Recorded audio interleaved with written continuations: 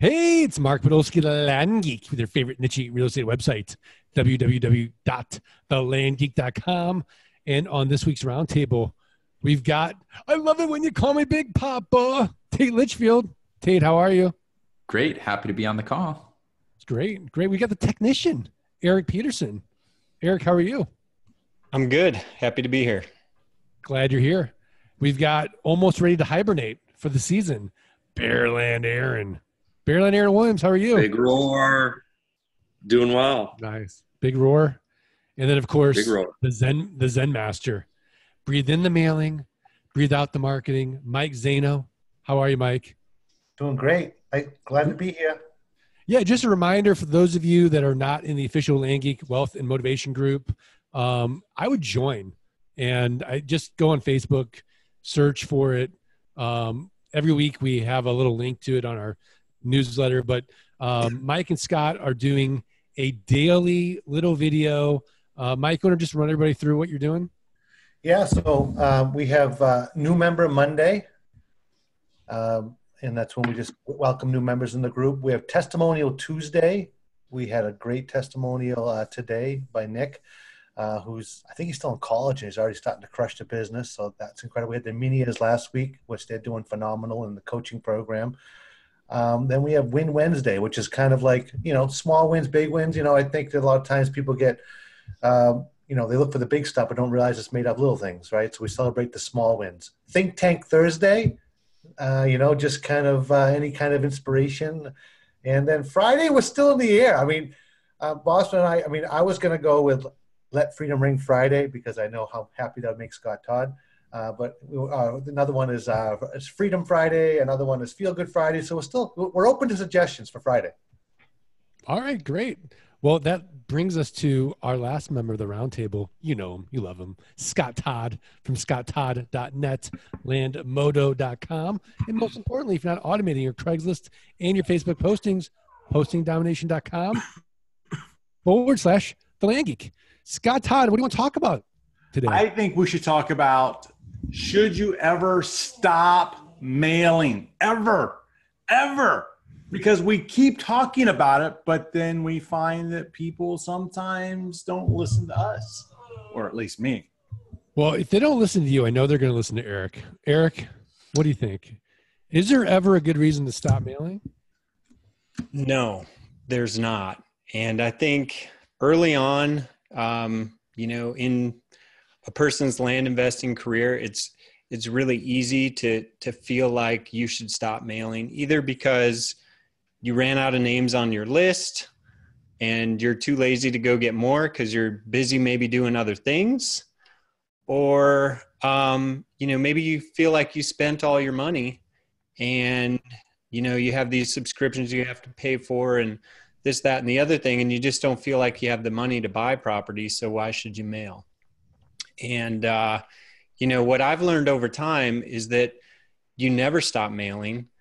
And if you run out of money, there's multiple options to consider to find a way to get that money. So you could, start optioning property. You could pre-sell property. You could sell any notes that you might already have to generate some capital. And the list goes on. There's so many options. There's absolutely no reason to stop mailing. Yeah, I agree with everything you said. I wonder if Bearland Aaron wants to be the voice of dissent. Any good reason to ever stop mailing, Bearland? I will be the voice of dissent. Not that I don't agree with Eric completely. I don't think you should stop mailing in general. However, I do think sometimes there may be a good reason to stop mailing an area. Like for instance, we have a county that I just stopped mailing in, at least temporarily. And what I found was that my VA was not pricing the area correctly. And it was to the extent that I was just wasting money, because in this particular area that he was sending out the offers, there was no way anybody was going to even remotely bite on this pricing. And that was maybe my fault for not instructing him well enough, or maybe I did the right thing by spot checking every now and then and catching it. But however, we've stopped mailing so I can restructure the way he's pricing this area. However, with that said, I have not stopped mailing in, 2 other counties that I'm working, because that's going fine. And so overall, no, don't stop mailing, because it takes a long time to ramp up that deal flow again. So by the time you stop and, you sell a couple properties, then you don't have any coming in, it's a lot of trouble. So if you're going to stop anywhere, you can't have all of it stop. Does that make sense? Yeah, absolutely. So I do agree that if your county is not bringing you deals, that you do need to reevaluate either A, your pricing, or B, the county. Right. Zen Master, what do you think? I would say that mailing in your business is the equivalent of breathing in your life. So like, how long can you hold your breath and live?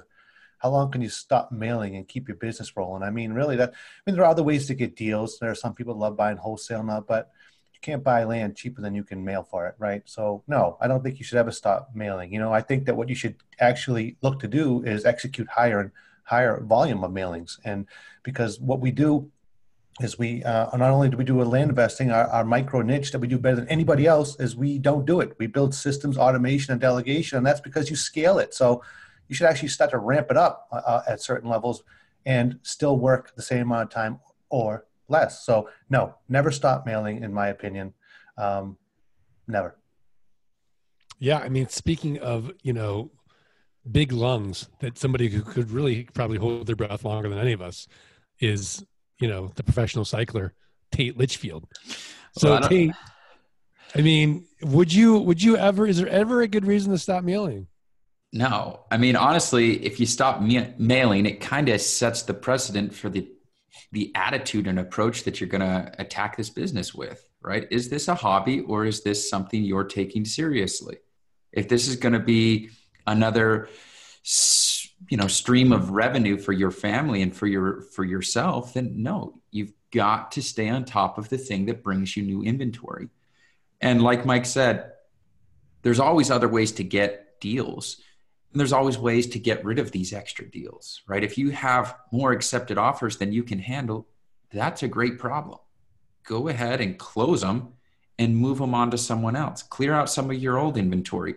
Flip it to Mark, flip it to Scott, flip it to me. We're always interested, but don't ever pass up on a deal or stop mailing to an area because you feel like you've already got enough there. I see it time and time again in coaching, right? People will have 5-6 properties in inventory, and they'll think, all right, in the past, I've only sold 1 property a month.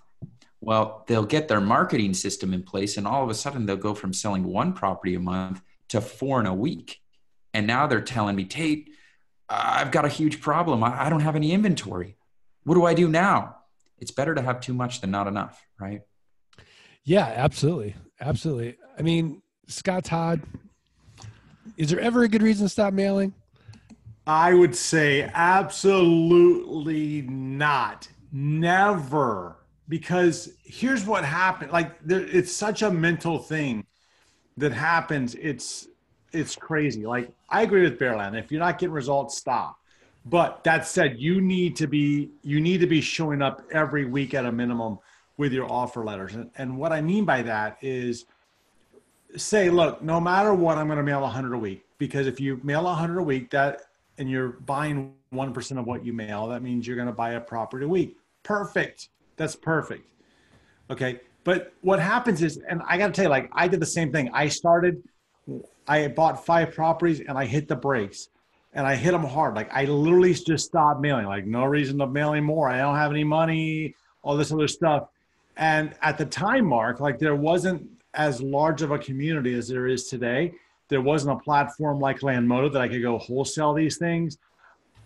There wasn't, I don't mean this to sound pompous, but there wasn't a Scott or a Tate, me or a Tate or you, that were actively looking to buy wholesale. And today buying wholesale. Like we still mail, but I need so much inventory that there's no possible way that I could literally buy it all through mailing.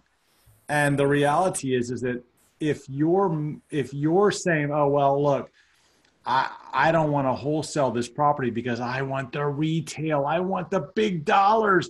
Well, then in a way you're kind of being greedy. And in a way it's a self-fulfilling prophecy. Like I want to hold out for top dollar, which we all do, but at the same time we don't, because I'm going to hold out for top dollar. Then I'm going to stop mailing. I'm going to wait till I sell it. And then once you stop mailing, you know what? It takes absolute hardcore dedication to get that mailing machine back up and running. Because I mean, I'm going to equate it to like working out. Like the minute you stop working out and you skip a week of workouts, then it's like, oh man, I got to go work out again. It's out of your routine. It's out of your system.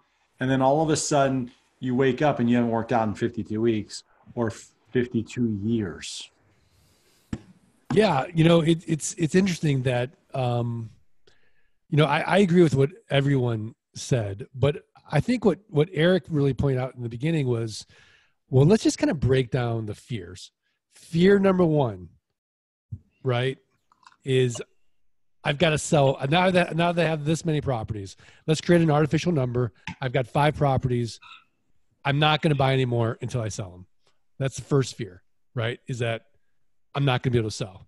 Fear number 2 is I'm looking at my bank account and I feel like, well, even if I mail, which there's an expense to mailing, even though it's an investment, I don't have the capital to even buy anything there. So fear number 2 is I have to I got to sell first before I can even buy any more, right? What's the third fear? Am I missing a fear? So it's going to be, I can't sell, money. Success. Fear of success, right? That could be a fear. Well, it's more work, you know. It's You've more work. created more work. Now I've created more work for myself, which I guess is sort of that unconscious fear. Like, oh, now I got to hire VAs or, you know, do whatever that is, or more due diligence, whatever it is. So, Tate, let's just kind of go around. How many deals have you bought that you could not sell? 0. I mean, I know that sounds so cliche, but I've been really trying to think if I have anything in my inventory. I've got a lot of stuff that's been in the inventory for some time. Maybe it was more expensive property and I'm waiting for the right person to come around, but it's not like I've spent money on anything and not recovered it. So slow selling isn't not selling. Exactly. So yeah. I'm going to say 0. And yeah, I mean, if I buy a piece of property at 10 cents on the dollar, I can sell it guaranteed. Even if it's to Scott for 20 cents on the dollar. Like there's somebody out there who will buy it, and Scott's going to pay for that all day long because he's buying for 20 cents on the dollar. Why wouldn't he buy it? All right. So no, I've never been stuck with anything. Right. Eric Peterson, how many deals have you been stuck with? Just couldn't sell them. None. Wow. Barrel and Aaron, how many deals have you been stuck with? Just couldn't sell them. Well, I've got one right now. I just can't seem to sell, but it's still for sale. So, you know, it will sell. It just very slow. So 0. I mean, it's 0. It's slow, right? but if you call Tate tomorrow and said, this is selling slow, I'm just going to wholesale it out to you. You make 100% on it. Do you think he would do it? No, because I bought it off. No, because I bought it from him. No, I'm just kidding. So, I was like, oh, geez. No, yeah, your point is completely valid. Yeah, I mean, it'll sell one way or another. Not worried about it. So yeah, 0. Zeno? None. I mean, every so often I'll get a property mark, and this is something I know a lot of us do. Like I'll buy from an area from someone, and they'll say, "Oh, I happen to have this parcel," and name a place I've never heard of. Who cares? And I'll give them $100 for it, and I'll worry about it later. So there's maybe a couple of those hanging around that only reason I haven't sold is I just haven't paid any attention to them. But I picked them up for $100, so I'm not really worried about it. Yeah, Scott. You know, it's same thing, Mark. Like they all sell. I haven't had one that hasn't sold. Like there's not one that's in my inventory that's never sold. Sometimes they go from being sold to not sold because of a transition, and I don't worry about it because it's like eventually if I ever wanted to, like it's just, I could just wholesale it or I could just get it down, the cost basis down, but I never have been stuck with a property. And in fact, it's crazy because there was one property that I kept kicking myself, like, why'd I buy it? Why'd I buy it? Why'd I buy it? And then literally after 18 months, I bought it. It's like a 1 acre property in the mountains in Tennessee in a HOA. Oh man. And after 18 months of trying to sell it, I'm thinking like, at one point I thought I was just going to build a cabin up there on my own, but I didn't have to do that because 18 months later, some guy came along and bought it, and he's been paying on it now for a year. And I love him because I just got the HOA bill the other day for this community, which don't buy an HOA because it's only supposed to be $300 a year. But then with the special assessments for the roads, it's now $700 a year. Not my problem anymore. Right. I mean, I've been doing this full time since 2001, over 5,200 deals now. I've never been stuck with a piece of property. Now I have made mistakes. So my most recent mistake was in a POA in Texas, right? I bought it right, but the reason I was buying it right is I didn't realize there were liens from the POA, and there were back POA fees of about $400. And the taxes, I want to say, were maybe $50. So being a enterprising entrepreneur, I thought, well, let's just let it go for taxes. So I made about $7,000 on that deal on the overage at the auction, which I'll be collecting in the next 30 days. So even when you make a mistake, you still make money. So we can eliminate fear number one. If you're doing our pricing right, which is, you're going to look at the lowest comps, divide by 4, have that Warren Buffett 300% margin of safety, right? It's almost impossible to lose money on that deal. Make sure you do your due diligence correctly. You confirm the back taxes, no liens or encumbrances, and don't buy in a freaking POA or HOA. Well, what are you saying, Mark? It worked out for me. All I had to do was wait 18 months and pay. I know. They all work out, but I'm just saying. Time value of money. Don't be like Scott. Don't be or me. Treasure Lake was my worst deal because that freaking POA. All right. So that's fear number one. Fear number two. Tate Litchfield. Have you ever looked at a deal and passed because you didn't have the money, even though you locked it up 25, 30, 35 cents on the dollar? No. I mean, there's always ways to get it. Eric kind of outlined that. You could sell notes. There's so many different ways to generate some extra money. I mean, I work with a guy regularly, and he'll say to me, hey, I'm buying this property. If you want it, here's the price. Send a check. I'll send him a check. He gets paid, takes that money, buys the property, deeds it to me.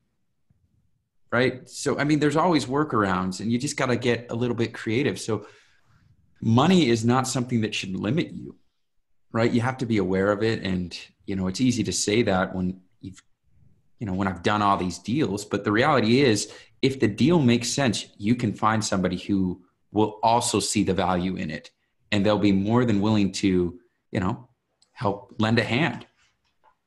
Yeah. Eric Peterson, ever had to pass on a deal? Just didn't feel like you had the capital?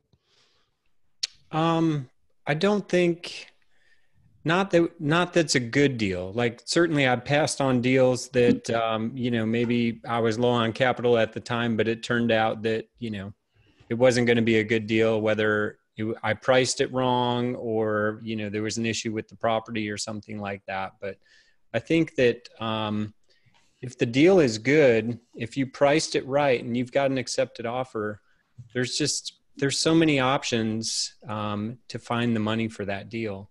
And I get it. Like, just starting off, it can be a little maybe overwhelming or more of an unknown of like, how can I buy this, let's say $1,000 property when I don't have any money, but I know it's a good deal because it should sell for, 4,000 or something. And if you don't have that network, you don't know other investors in the industry, that can make it a little harder. But if you put the effort in and build some relationships, that's going to take you a long way. And that kind of ties into boot camp, which we have coming up. It's a great place to get to know other investors and make some connections. Yeah. I mean, if you haven't booked yet for boot camp, we still have spots. Just go to landgeek.com/boot camp. I anticipate we will be sold out in the next week, but there's still time. Bearland Aaron, how about you? Ever had to pass on a deal because didn't have the money? Yeah, but kind of more like Eric said, where it wasn't going to be a great deal, or after I did my due diligence and found out maybe the back tax level or something about the property, it wasn't something that I could necessarily offer to somebody else. It's like, we're one of those things where if you needed to do a deal, you could make, pennies as far as our business is concerned on it, but it wasn't a great deal, so never passed on something that was like, hey, I buy it right. The property's great, because even if I don't have the money, I'll just shoot out there that I've got this property, who wants it, and we, I can make a couple bucks. They can make a couple bucks. It's that simple. I've even worked on some options and stuff. So no, not really, not just let them go. No. Right. Zen Master, Mike Zeno. How about you? No, because, the network of people that I've met has allowed, pretty much there's no price point probably I couldn't buy, right, if I had a great deal. And I think that ties into what Eric said, is the boot camp is a great place to network and meet people. You find people that have a lot of capital, but maybe a little bit shy on execution. And if you're an executor, you can bring something big to the table that they'll want. And the other thing is too, is you choose your price point in this business. I think that's one phenomenal part about the business is that you can literally, you said it, 25 cents on the lowest comp. So find something selling for $1,000 and pick it up for $250, right? Or whatever. You decide your price point. So it's not like all of a sudden, it could happen, right? You talk to somebody and, hey, I got this, but it's not like you're going to find all of a sudden you're going to get a $10,000 property that's a stellar deal when you mail it out on $250 offer letters, right? So you have control too, big control. Yeah, absolutely. Scott Todd? Haven't been stuck with one. I think that what stops people a lot of times is that kind of what Mike just said. Sometimes it's hard to even believe that you can sometimes name your own price. Like there was an area in Pima County, Arizona that I found, and I saw that other land investors were buying in there for like $1,000, and I felt like the right price was $300. I just felt that way. Based on what I was seeing, and I just made out some offers for $250 just to see if I had any takers. And I bought 5 properties at $250 a pop. Okay. And then I turned around and I bundled all 5 of them together and sold them as a wholesale deal for $5,000 profit. So I invested $1,250, not $5,000 profit. Sorry. I invested $1,250, sold them for $1,000 each. So I ended up making $3,800 profit. And if you're just starting out, like the reality is that you can, even if you mail high, you can continue to negotiate back down. There's great stories out there, people who have done that, negotiate back down. And then next thing you know, go find someone who needs wholesale land. You sell it, you put the money in the bank. Yeah, Scott, remember in flight school, Jennifer? Yeah. She's like, she goes to the seller, like, well, I don't have the money. And she just like kept negotiating it down. She already locked it up at a great price. She initially offered $2,700. Then she dropped it down to $1,700. Then she told the guy, she's like, hey, I made a mistake. I don't even have $1,700. He's like, okay, well, how much do you have? She's like, I have $700. And he's like, okay, I guess we're going to do it for $700. So look, people want to get rid of this stuff. It's amazing. It's amazing. I remember Paul Mendel he owed money for mailing. So he locked up the property in upstate New York and tells the seller, hey, it's going to take me 90 days to do due diligence. Doesn't even option it. And the seller's like, okay, well, it doesn't take 90 days to do due diligence. Just send out neighbor letters. Neighbor buys it for like 10 grand or something and does a dual closing, and he makes himself, I forgot how much he made. But remember, Mark, like if the neighbor wouldn't buy it, he would never call them back either. Remember that? Like if the neighbor didn't buy, then he wouldn't even call the seller back and say, look, it's not going to work out. He just basically ghosted him, gone. He was gone. And, he only dealt with the deals in which the neighbor would buy the property next door. That's the only thing he would ever buy. Yeah, it worked. All right. Well, I thought this was a really great roundtable podcast. I just want to remind all the listeners that the only way we're going to get the Zen Master to come out of the firehouse is if you do us 3 little favors. You got to subscribe, you got to rate, you got to review the podcast, send us a screenshot of that review to support@thelandgeek.com. We're going to send you for free the $97 passive income launch kit. Today's podcast is sponsored by Flight School. Learn how to start 2019, accelerate your success with the Sherpa of all Sherpas, Scott Todd, and learn more. Just go to landgeek.com/training, schedule a call with the Zen Master, Mike Zano, or the Nightcap Meister, Scott Bossman, to learn more. All right. Tip of the week. Mike Zano, what do you got? I'm coming toward the end of the year, so I'm gonna put a quote out there. Scott, you don't have to go dark on the screen. I'll get through this. It's short. This actually ties in. Remember before we were talking about, we had this talk on the round table about if this moment to moment, this awareness ruined the idea of having a plan. This idea of like planning your life out but being spontaneous. So I thought this quote really ties that all in. So it says, living in the moment is not the absence of vision. It's having the vision to know what you focus on today creates your tomorrow. So I'll say it one more time. Living in the moment is not the absence of vision. It's having the vision to know that what you focus on today creates your tomorrow. So I think that's great. Like one thing I've been doing lately, I love this little weekly action plan. So I get this all filled out, right? But then I can focus on these tasks I haven't prioritized throughout the week. And then I can have my moment-to-moment awareness on that task and not overwhelmed, like, that dichotomy of like having a plan but being spontaneous. Like, how do you put the two together? And I think that's one way. So I thought that would tie into what we've talked about recently. I love it. I mean, I was feeling anxious this morning about something with Geek Pay, and I just took a deep breath, and I'm like, what problem do I have at this moment? I'm like, oh, wait, I don't really have a problem at this moment. It's just I'm making it up in my head. Like, when I get to the computer, I'll write down my problem, and I'll deal with the problem that moment, right? But in that moment, there is no problem. It's crazy, isn't it, how the day can truly be ruined by your own expectations that you create, and then you don't meet them, and then you end of the day you feel stressed, anxiety, but you created the whole thing. You could just rework that from the beginning, right? It's crazy powerful. Absolutely. Tate's like, this is so woo-woo. No. I actually like this. Look at him. Look at Scott. He's like, stress is real. He loves it.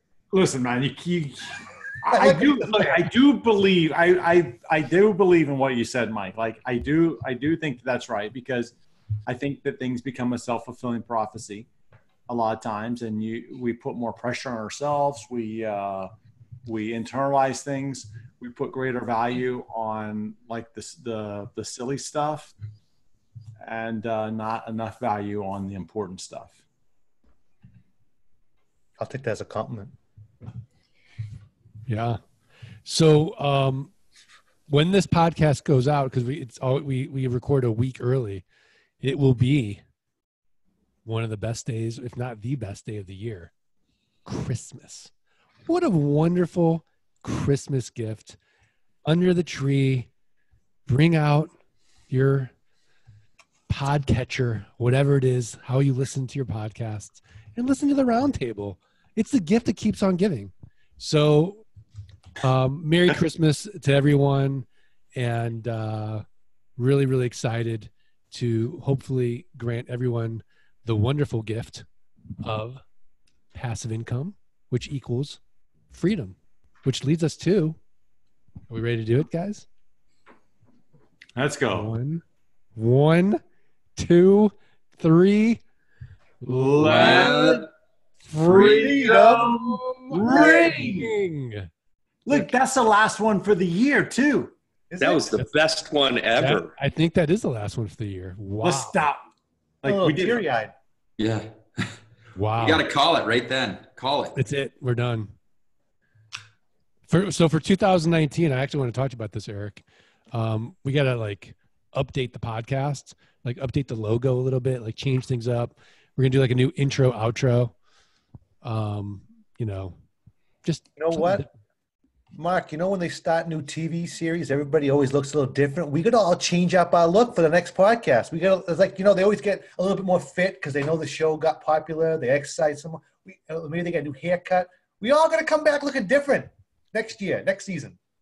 Next season. Well, I'll tell you what, if you're not going to boot camp in San Antonio, Scott Todd's going to wear a muscle shirt. He's going to be all abbed out from his workouts. It's busting out his wedding suit and quite impressive. Yeah. His tux. Yeah. I mean, Scott, how many calories are you burning on per workout now? About like 4. It depends on the day. 400 to 500 a day on the Peloton, and eating right. And I can tell you, like the scale hasn't necessarily moved in the last week, but man, oh man, my pants and my shirts and all my clothes are fitting. They're loose. I feel good. I got the blood flowing through me, Mark. I mean, listen, I got to tell you something. Like it was today, it's a beautiful day here. It's like 65, 68. Okay, like Mike's like, what are you talking about? But listen, he's going to think I'm nutty when I say this, but in Florida, 65, 68, it is sweater weather. Okay, like I know it sounds weak. I know it is. Or at least a long sleeve shirt. And man, I'm like going outside. I'm like in short sleeve shirts. I'm thinking like, man, maybe all of the activity is making me hotter, warmer. Like I'm like feeling like great. Yeah. Fuck, I got something here for you. I got to tell you. This is what 60. It was like 68. Well, Scott said the calories. 12 weird things you didn't know helped you burn calories. You ready for this quick list? Okay. Sure. Brushing your teeth, chewing, cooking, driving, eating spicy food, fidgeting, kissing, laughing, meditating, pushing a shopping cart, and sleeping, and then walking on different surfaces. I don't need a Peloton. I just got to embrace those 12 things. Okay, you do it. Wow. Tell me how what list are you reading from? Is this like a Ripley's Believe It or Not? I just looked it up online because Scott said 400 calories. How do you burn calories meditating? You're just sitting there breathing. So basically living, you're burning I was calories. going to say, doesn't that Number mean like 13, just living. existing? Just existing? Existing. Number 13, Dave. Being awake? Yeah. Sleeping. Doing anything burns calories? Yeah. I mean, any sort of movement is... Speaking of which, Erica, you've been swaying the whole time. What do you call that again? Yeah, I'm on my board. He's really good balance. Yeah, you really do. Does it feel good? Yeah, I love it. I stand on it most of the day. I'm too lazy for that. Yeah. All right, guys. Well, thanks so much. And again, hopefully the listeners are enjoying this bonus content. We'll see everyone. Is it next year? next year. Next year. It's crazy. Isn't it this year fly by? Happy New Year. Bye. It's crazy. All right, fellas. See you later. Happy New Year. Happy New Year. Merry Christmas. Merry Christmas.